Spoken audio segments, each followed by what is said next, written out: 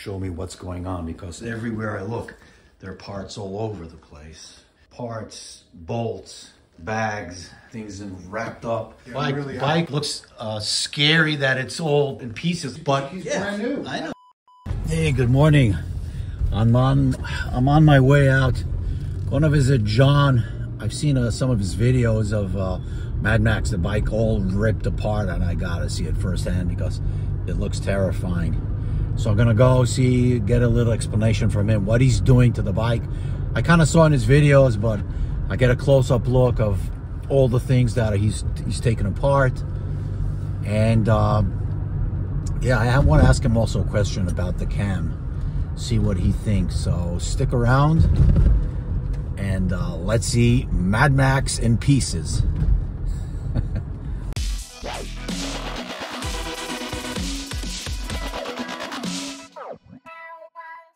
So I made it to John's garage over here. He's gonna show me what's going on, because everywhere I look, there are parts all over the place. Parts, bolts,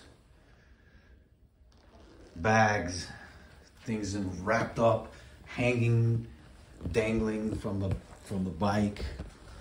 Look at that. So he's gonna be here in a second and make some sense of what's going on.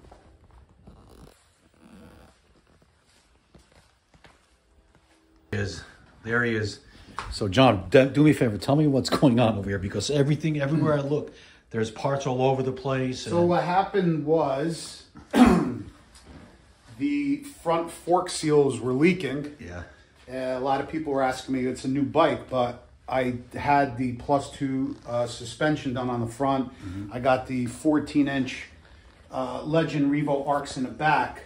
No issues there, but the seals were leaking right here. The seals inside the fork were leaking, so we don't know why they were leaking. We will know in about a week. These are the actual forks, right? Yeah, those are the forks. Those are the ones. Yeah. So that's why because I'm obviously going to Daytona, so I need them fixed. And then the fluid was actually dripping on the brake calipers and on the brake pads. Mm-hmm. So I went to go stop one day I was doing a ride video, and it was really hard to stop, and that's when I noticed the problem. And then obviously it was spraying like up onto the bike. What else? So that's why I have the bike apart. And since I had to take off the forks, boom, I said I gotta powder coat the wheels. Oh, good idea. So we're gonna powder coat the wheels in the super chrome. We're gonna powder coat the legs, which are already out for powder coating. Nick had another set. And I'm powder coating the back pulley gloss black. Well, by the way, was it complicated to take everything apart? No. I got everything all neat here, super easy. Did it all myself on the lift. I might need your help putting the back tire and stuff back on. Might be at work that day. No. So we might need a hand putting like the wheels back on and sliding the axles back through. But other than that, it's not hard at all. It looks complicated, tell you the truth. And probably all it is bolts. It's really not. Anybody that has that's a little bit mechanically inclined could do it. And then we did this on silverback. I just painted the caliper covers gloss black. I used a high heat paint, gloss black. Oh yeah, I did once like that. Yeah, also. I did them on silverback. It comes out really nice. At the time I copied you, and I did it blackbird. I did it in red. Yeah, a lot of people did it because it looks better than the kind of stainless look. Yeah. And it comes out really nice. You just got to make sure they're clean and scuffed up. You know, the other day I did a video, like I don't remember if it was Instagram or a short or whatever, and I was making fun, joking that I'm doing something for sale, and I was offering to sell your cam, the 475, and then I thought about it when I'm going to do my cam. I was getting a lot of people were talking about the racing 3030 cam as well. Well, I told you to do it. Yeah. I know, but yeah. What do you say? What's like what? The 475 is great. I've had it on many bikes. A lot of people have it. It's, in my opinion, it's one of the best sounding cams. Yeah. And you definitely get in the 107, 114, and 117, seems like you get what I've seen the most power and torque numbers, but I did see the 3030 in action. Yeah. And I've never used it, so that's why I'm telling. Oh, so I'm the guinea pig, right? I'm the guinea pig. You're not a guinea pig. Moonshine Harley Davidson used them a lot, right? Uses it a lot. I think on majority of their builds, 485 lift compared to the 475. So it's a bolt-on. I don't need to do anything else besides that. Exhaust tune, which you'll do. So yeah. But the chop is nice. That's what I hear. Really nice, and it seems like it's putting out a little bit of more power and torque. So that's what I think your bike will be sick with that. That's what I need to figure out, like to decide. Am I going to go with the 475 or the 3030? If any one of you have the 3030 or 475, let me know down by the comments what you guys think. Not a lot of people put the 3030. That's the thing. Everybody puts a 475.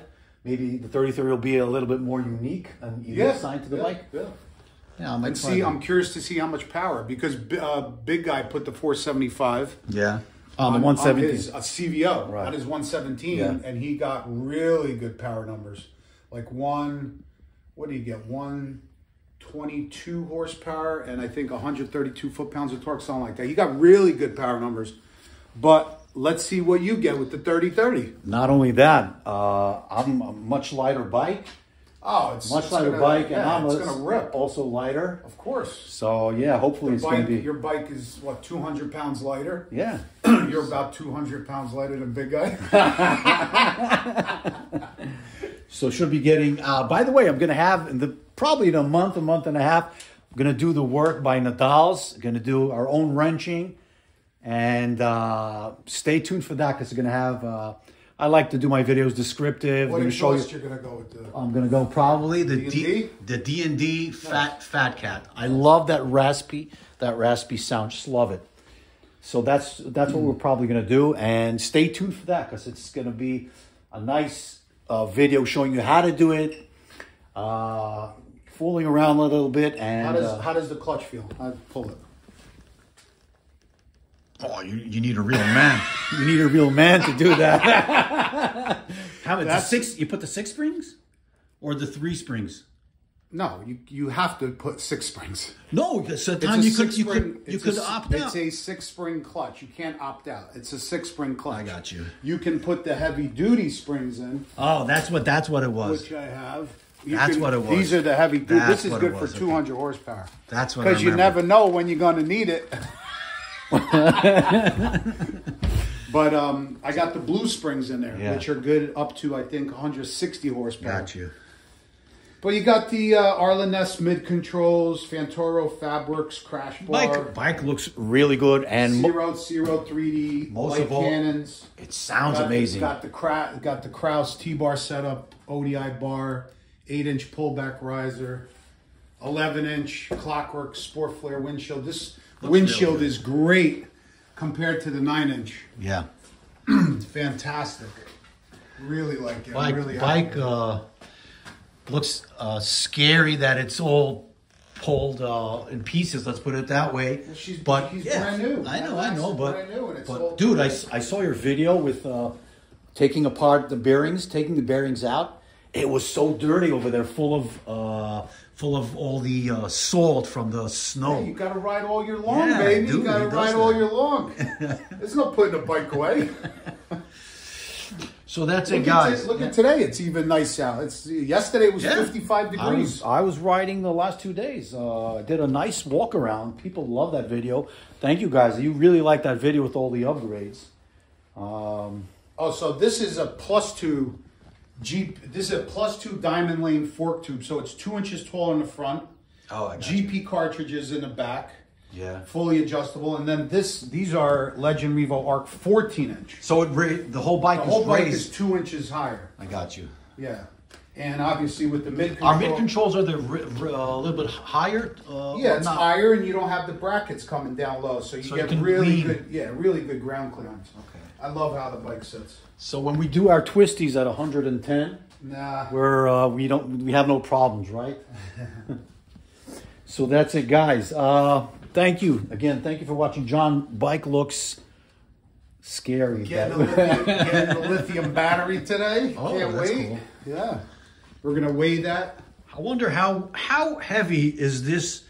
Probably by the time they see this video, they already know, because your video is going to come out. I think it's close to 30 pounds. 30 pounds. And I think the lithium battery, believe it or not, is like 3 pounds only. That's nothing. It's crazy. So we'll be able to shave some more weight off, and that's it. Going to Daytona. And you'll be able to rip. Maybe stay close behind me. We're gonna try to hit 799 pounds. That's okay. That's nice. What were you at? 830. 838.